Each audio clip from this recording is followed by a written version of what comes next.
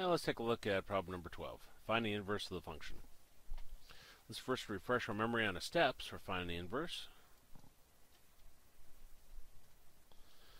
Finding inverse of a function.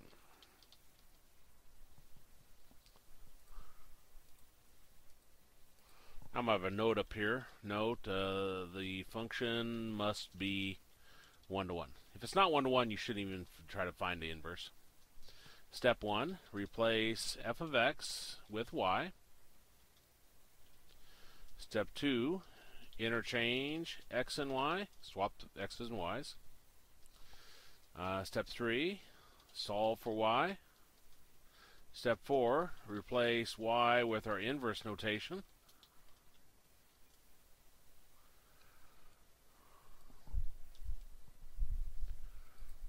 I don't know why, but when I'm creating these movies, sometimes my highlighting capability goes away.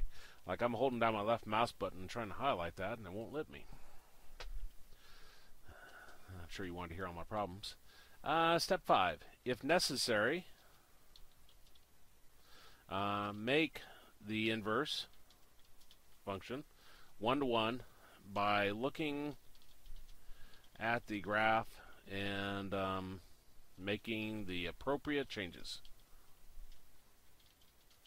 And that's really vague.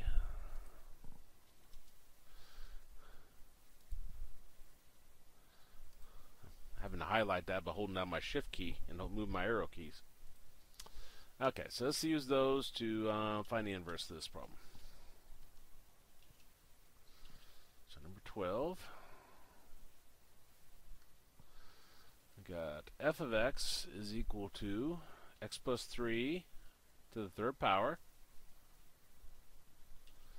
minus 3. Step 1. Replace f of x with y. So put y in for the f of x.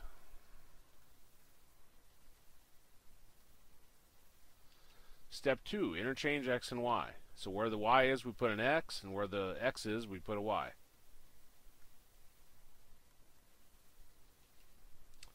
Step 3, solve for y. Well, first thing I'm going to do is take that negative 3 over the left side. Our goal is to get y by itself.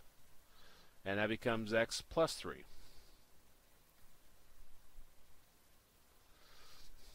Now, I'm going to show all the steps here. Some of you already know the kind of shortcut on this and so forth, but I'm going to write the 3 as 3 over 1, put it in fraction form.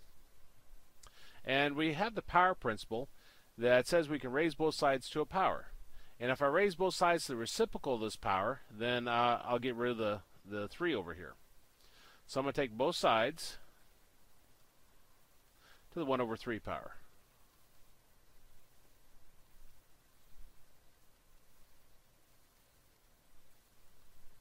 Like that.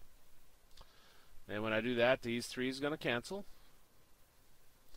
And x plus 3 to the 1/3 is the same as the cube root of x plus 3. Whatever number's in your denominator of your power, that's your index. That's what goes in a slot here. And then whatever number's on top is your power of all this, which is just the first power. And then on the right side, we got y plus 3.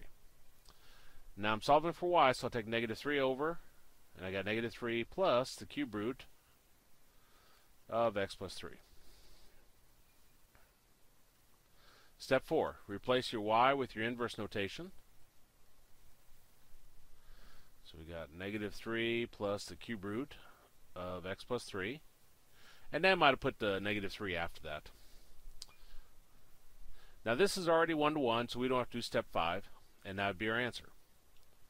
Now let's see, okay, I did put negative 3 at the end. Looks like B is in Bill. Let's go double check that, and then I'll mention something about this problem. So 12B. And that checks. Okay. Now over here, when we raise both sides to a power equal to the reciprocal of the powers there, and of course if reciprocal means fraction flip, that's why I put this in fraction form. 3 over 1, the reciprocal of it is 1 over 3. If your number on top here is even, remember you put a plus or minus on the other side. If the number is odd, then there is no plus or minus. So just for future problems, like if I had a fourth power there or a sixth power, so you'd know how to handle it.